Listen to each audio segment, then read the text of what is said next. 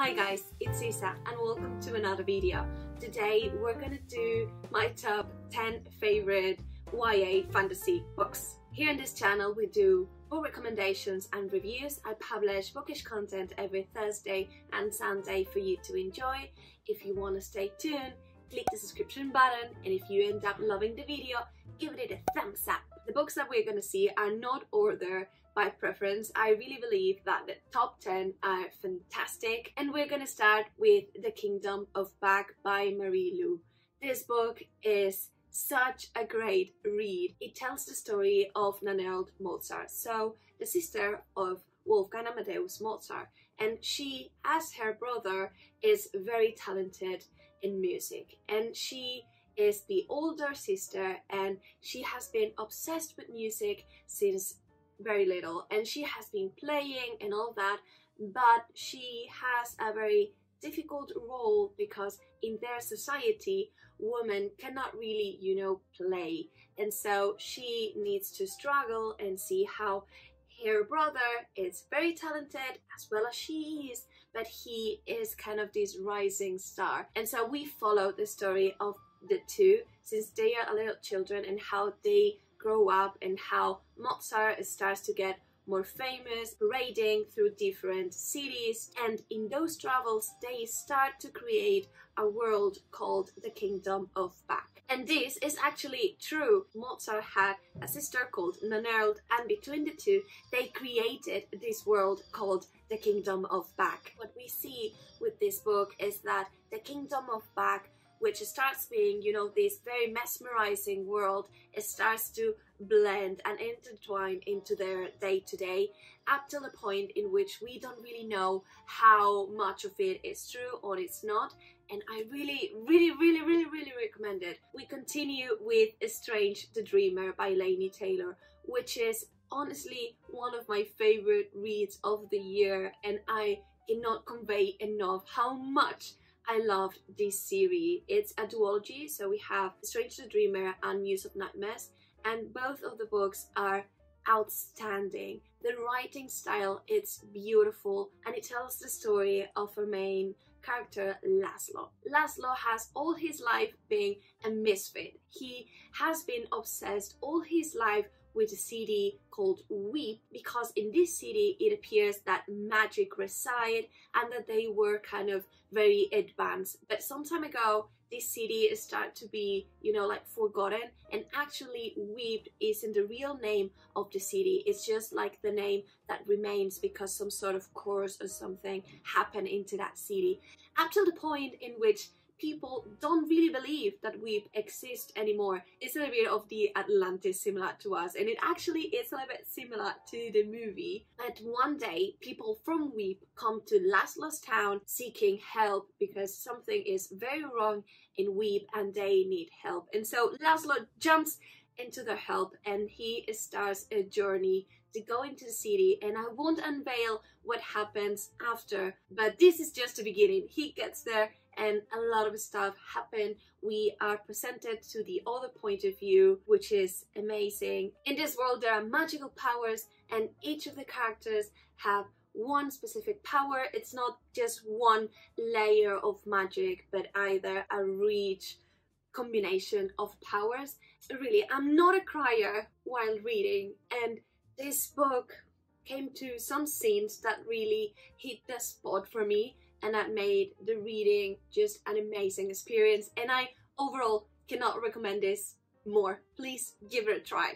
And then we're gonna move to Mistborn by Sanderson. And what is to discuss about Mistborn is a trilogy that it's complex, that it has a lot of different characters, but in essence discuss the story of this world where the bad guy won, and this world has been ruled by this monstrous of a person who is kind of immortal, and he's been ruling for thousands of years. In his rule, kind of the world has crumbled. We have ash everywhere, and people is really, not having the good time.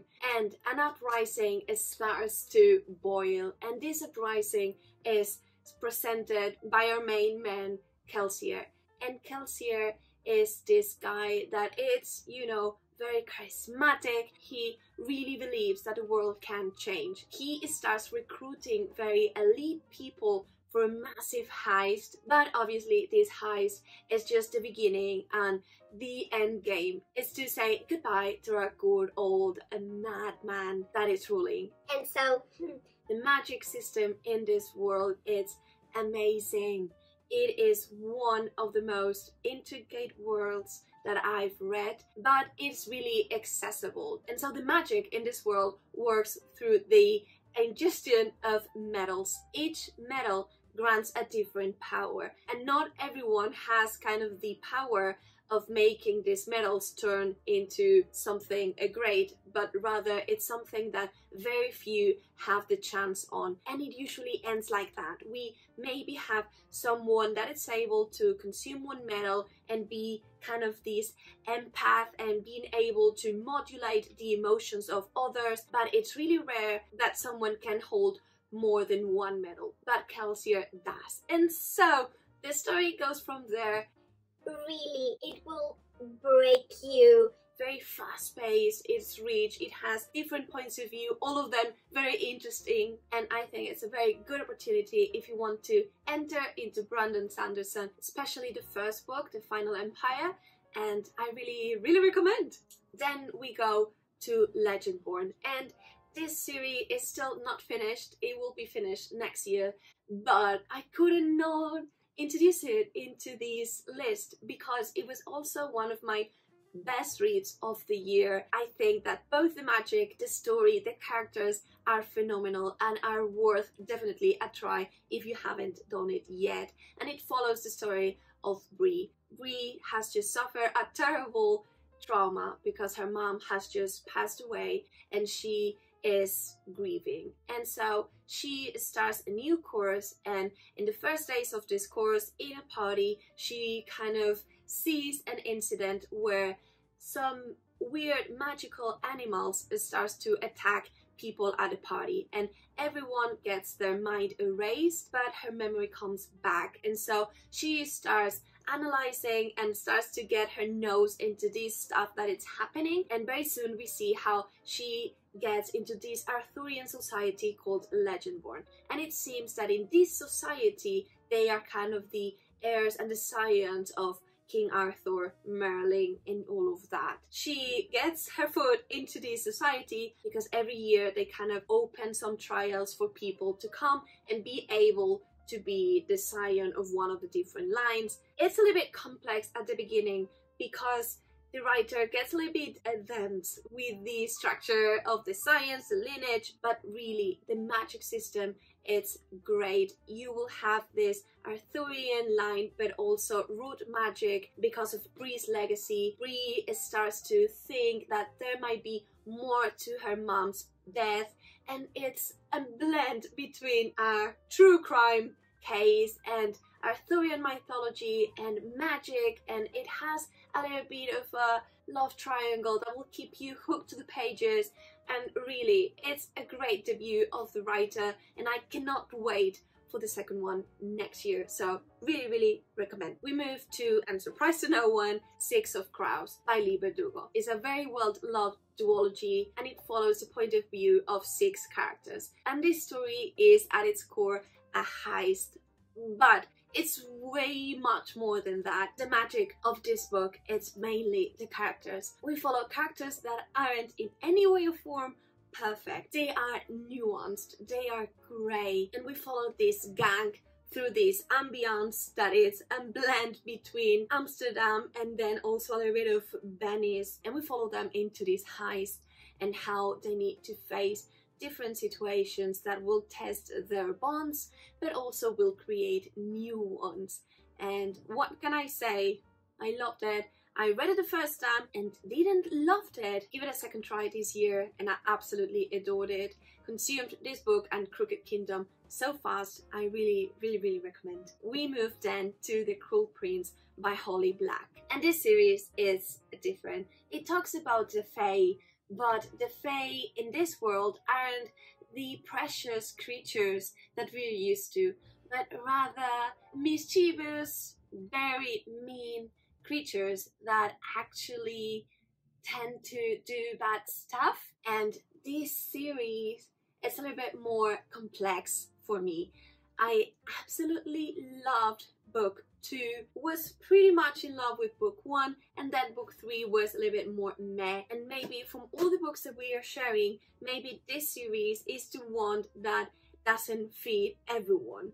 I think that you really need to be a little bit permissive, because in the first book the male character is savage and he treats the main girl, our main girl, Ahdieh, very bad. And so this eventually is overcome and the characters develop a relationship, but you know, like, you need to move ahead from that. If you can do that, then this is a fantastic series. If you cannot, then this story mainly talks about our girl Ahdieh, who is this human that a long time ago was kind of kidnapped by this general of the Fae and was taken into his household. And so she is living there, and she and her sister are kind of like the only humans in this realm, and the humans are the only creatures that can lie. This story just goes way beyond how Ahdieh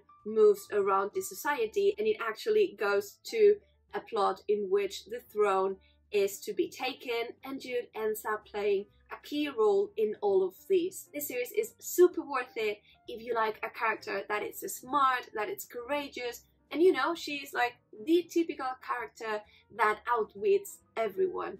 We move then to A Flame in the Mist by Renée Ahdieh, and this is a duology that, in my opinion, is heavily underrated.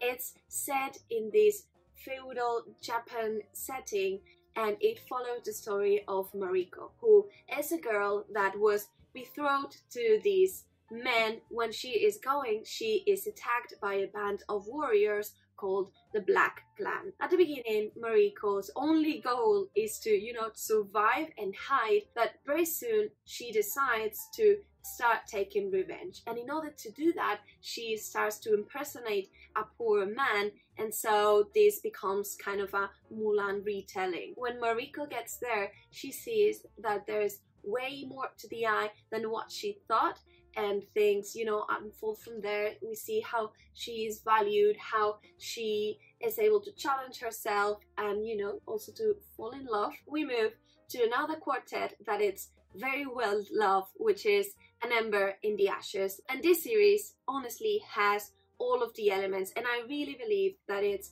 one of the most popular YA series for something. We have this fantastic setting in which we follow our girl Leigh, and so she is part of a clan, let's say, of scholars. Their goal is to actually create an uprising and change the scales of the current society. Leigh's plan is to get infiltrated into this top academy of warriors, and at that moment is where her path crosses with Elias, who is this elite warrior that is actually the son of the general of all of this regime, which is a very Roman inspired setting. We see how between the two, you know, like, their destinies get intertwined, and how both Leigh and Elias want in a way to escape their destiny. And the first book actually tells the story of a set of tournaments that are to be done within the different members of this elite school of warriors, and the one that wins is actually the one that is gonna have the power of the whole regime. So, like, shit, it's complex, the stakes are high. We have this human and very hideous villain who is Elias' mom, this general, but we also see throughout the different series how the magic system also starts to exist, and how there is something bigger than just this mom and what are the stakes for the regime. This story has magic, it has a slow burn, it has different points of view, different motivations. It honestly is a very good read. The moment then has arrived to add a little bit of Sarah J. Maas into this video with Throne of Glass. I acknowledge that this series has a lot of fans, but then also a lot of people that hates it, and I think that it's in part because of how the story is written. There are around 6 or 7 books in this story, and they are actually very different. It seems that there are 2 different series. We have the first one, which is first and second book, and something happens in the second book that makes books 3 and onwards way different. And so the story at the beginning, it's a little bit more leaning towards YA, I'd say, and it's very familiar tropes. But then from book 3, the story gets more complex. There are different players that are introduced, different points of views. It's not just the main character, and I really think that it's a very good story. Granted, there's a lot of tropes that will not surprise you, and as with every Sarah J. Maas book, we have a little bit of a chosen one trope. But the story actually surprised me, and there are some plot twists that I wasn't really expecting, and that kept me very hooked. The story for the first book tells the story of Selena. She has just been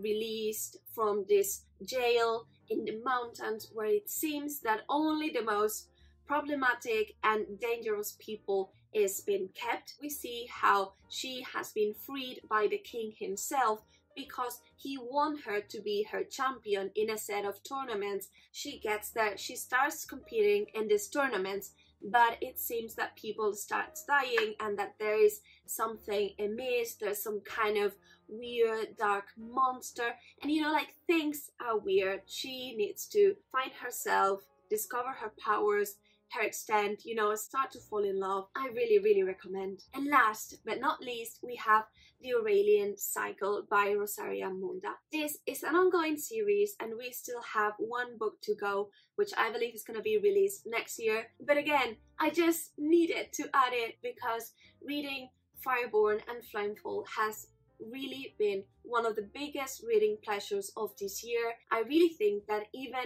if you're not much into the YA spectrum, you can go to this series because it leans a little bit more mature. It has more complex characters, and the story itself, it's more nuanced. And in this story, we follow Ahdieh and Leigh. They have been friends since they are children, and at this point, they are both top warriors, and they are about to compete in a set of dragon riding tournaments. The prize for all of these is that the one that wins will have the control of the dragon fleet. So again, the stakes are high. How interesting is this world already, right? We have best friends that need to compete between themselves. We have dragons.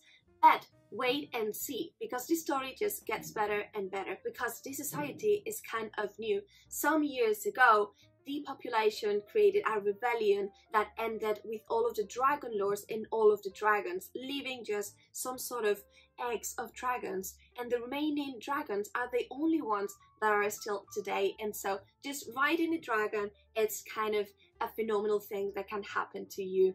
But the story gets even more interesting because Leigh was the son of one of the most powerful dragon lords that existed in this realm, and Ahdieh was actually the daughter of a family of no ones. And so it seems that Leigh's dad, so his father, the main evil dragon lord, killed all of Ahdieh's family, and so they have been friends even though they have completely different values and they have a completely different backstory. How amazing is that? And there's even more, because we start seeing how it seems that some of the dragon lords have survived, and that this spark of the revolution is starting again, this time to reinstore the dragon lords. And the story unfolds from there. 10 out of 10. Chef kiss. It's an amazing read. Alrighty then, that was it for today. I really hope you liked the video. If you did, give it a thumbs up. If you want to stay tuned, subscribe to the channel, and I really hope to see you soon in another video. Bye!